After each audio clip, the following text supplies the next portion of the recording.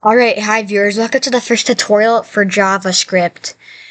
Alright, so hold on, let's close out of this window. So, you might be seeing that I'm using Chromium, if I'm pronouncing that correctly, but let's just get started. So the first thing we're gonna do is variables. Let's just say var this underscore is underscore a underscore string, and it's equal to 0.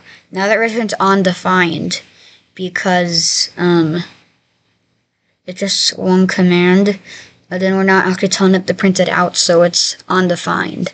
However, if we do console dot log, then the variable this underscore, whoops, hold on, that's fine, string, make sure that ends up with a semicolon, then you see we get 0, and that's the answer we do. Now don't do this. Don't literally put, if you literally put this underscore is underscore a string in double or single quotes, it's literally going to print out that word. We don't want that, unless if you want it, which you probably don't.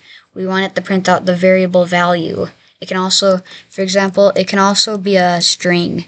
Var this underscore is underscore a underscore, string underscore variable equals, why not hello world. Now let's print that. Actually, no, we don't do it like that. Console.log, why do I keep doing that? Console.log, this underscore is a string variable.